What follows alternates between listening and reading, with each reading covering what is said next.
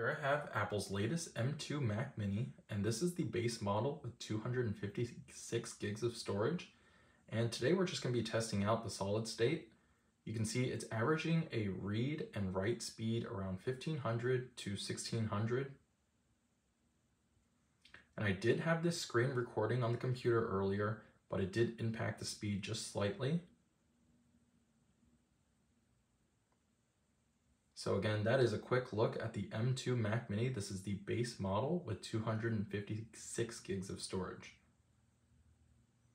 If you guys do have any questions, go ahead and leave those down below.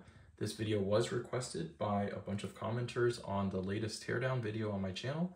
So if you guys are interested in that, go ahead and check it out. Leave a like, leave a comment, and I'll see you in the next one. Thanks for watching.